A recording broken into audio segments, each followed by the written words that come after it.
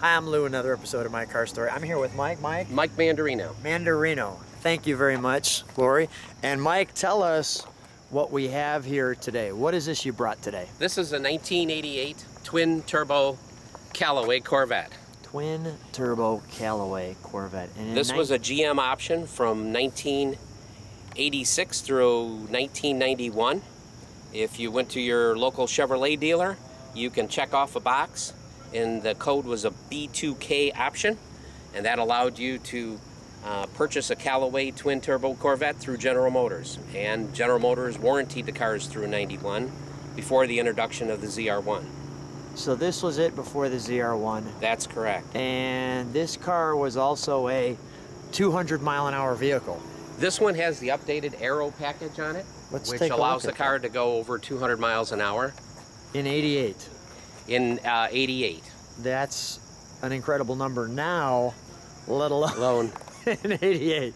But let's take a look at some of the features. Clearly, we've got some hood venting. That's the true scooping for the intercoolers. I'll open the hood here in a second. Yeah. You can take a look.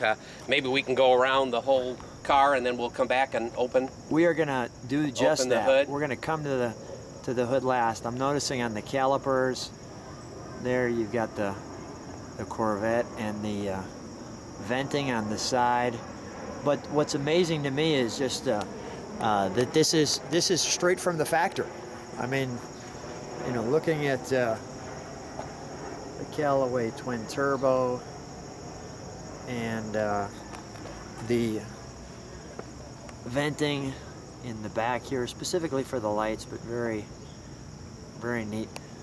Well, the straight sides is again part of the aerodynamics when they were engineering the car to be sure that it could go over 200 miles an hour. And again, like I said, that was a package that was offered after the original ones were produced. They were offering the aero package, and they offered it to all the owners to upgrade. And as Callaway developed the Corvettes from 86 on, they kept making subtle improvements, so there was some horsepower changes as well. This particular car got all its updated. It was also selected to be in the Woodward Avenue cruise and park in the General Motors area. It was also a Bloomington Gold Special Collection car, one of 19 cars that was selected by Bloomington Gold to be in the collection of Callaways. And Mike, I'm going to give you a little shout out here. You have a website called? I have a website called rarevets.com, so please come and visit and look at some other cars. It's www.rarevets.com. Let's take a look at the interior of this one. Sure. This is great. I want to feature here this is where the gas goes in? That's correct. Okay, yep. How's that work? Just lift up. Okay, cool. All right, great. And the real neat Callaway Corvette emblem. All right, let's take a look on the inside. Now tell me about the interior, Mike. Now, the original owner, I am the second owner in the car. The original owner, when he ordered the car, opted for some fancier stuff, so there is some leather work and optional interior work that was done with the car.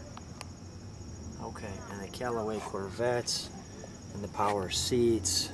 This one is an automatic. Again, this is the first automatic aero body that was done. From the other side, when I open the door, you'll see the badging on the dash, which gives the number of the car. I'm going to sit in there and get that badging. So let's, would you mind turning it on just so I could see the interior? Sure. And there's the badging he's talking about. So there are only 400 made. There's the... To that point, that's correct. Actually, I think the number count was a little bit greater. You can see all the digital. I wonder, that was very 1980s as well. All the gauges looking like so. And the Callaway boost, that was standard for that. Yes. And everything on the interior I can see is original. Number 78. All right, let's take a look. We can shut it off and take a look under the hood, although it sounds great. You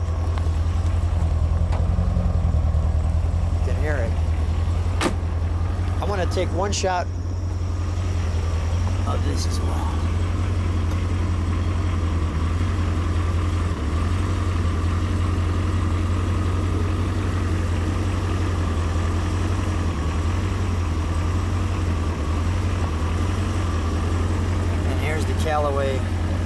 options, as you can see, and all of the detail there.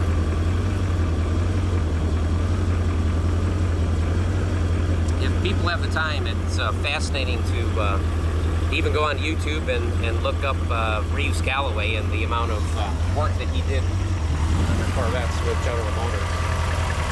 So Mike, what do we have here? Point stuff out. We've got the intercoolers, which are sitting on top. You won't be able to see the turbos. They're sitting below. The Callaway actually cut part of the frame to use that as an airflow to get the more air in.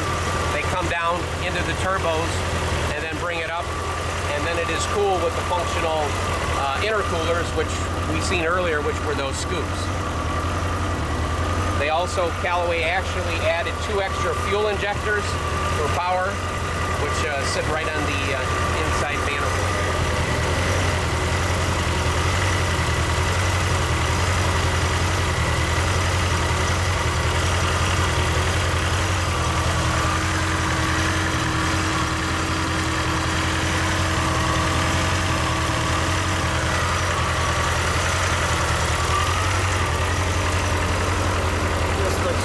Take a look on the other side, just so people can get both pieces there.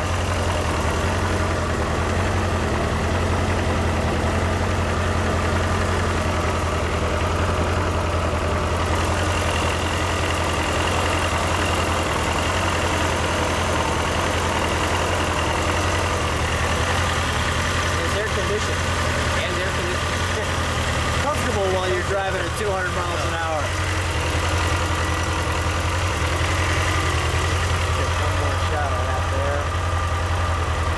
Pretty respectable considering when it was built. Oh, amazing with the time frame. Let's shut the hood and let's have you stand next to your car.